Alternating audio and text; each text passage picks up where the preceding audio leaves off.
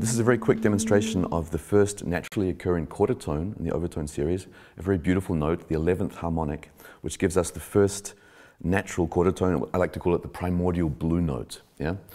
We can hear it very easily over a bass, especially if I sing it. Here's the bass. I'm going to sing the tonic and sing all the way up to the 11th.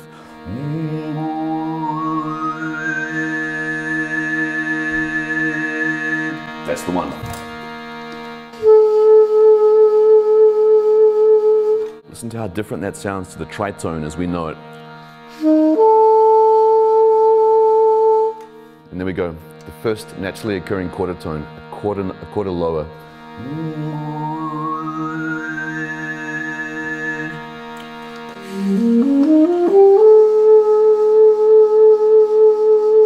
And a bit of time spent playing that, feeling that relationship to the one, is something that can be very rewarding when we embark on the journey of going inside the sounds, inside the tones with quarter tones and microtones.